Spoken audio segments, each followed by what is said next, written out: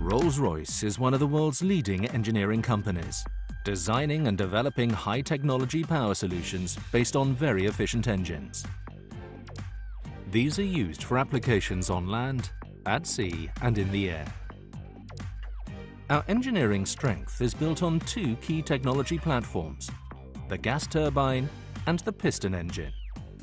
So how do they work?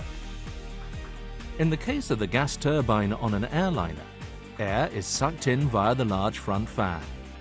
The majority of the air is directed around the engine as pure thrust.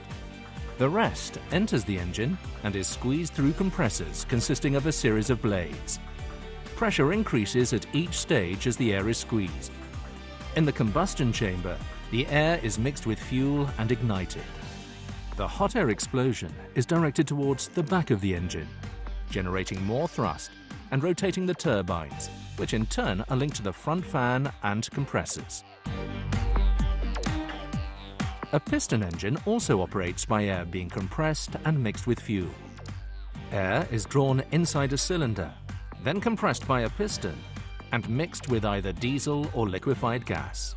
As the mixture ignites, the energy created pushes the piston to the bottom of the cylinder. The piston then returns to the top in a continuous process. Rods connected to a crankshaft convert the vertical movement of the pistons into a rotating motion. As a result, the piston engine can power a wide range of applications: electrical generators, ships, vehicles and railway locomotives.